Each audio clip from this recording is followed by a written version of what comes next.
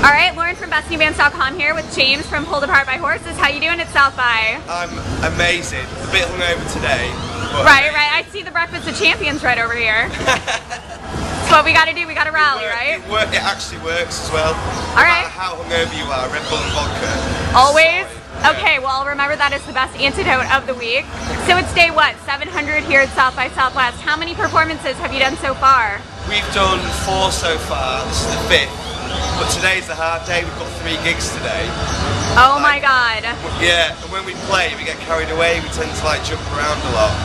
Third time's a charm though, so I'm ready for that one. Yeah, I think we're going to be fucked by the end of today. All right, well, craziest South by Southwest story to date. What happened this week to you guys?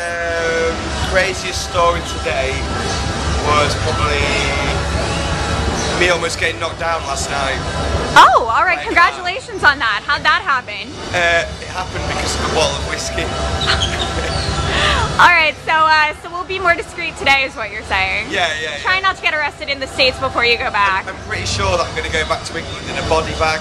Oh, okay. I think it's going to happen. I'll see you over there in a couple months, actually. What festival are you looking forward to over summer? Oh, well, we're not sure which festivals we're doing yet in England. Okay. But I'm looking forward to Leeds and Reading.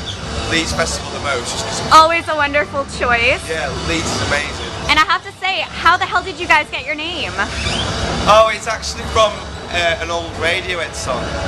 I kind of nicked it. It's like a lyric from a Radiohead song. Oh, all right. So is that one of your main musical influences for the band? It's one of mine, yeah. Like we're a mixed bag of influences. But Radiohead's one of the big. So what did you think about that acoustic rumor going around South by? Did you hear about that? What acoustic rumor? There wasn't a rumor that Radiohead was playing an acoustic show, Really? but yeah, well, apparently it didn't happen, so I don't think we missed out too much, right? I'm glad it didn't happen in that case, because I didn't know about that. We would have made sure we would have heard it through the grapevine, buddy.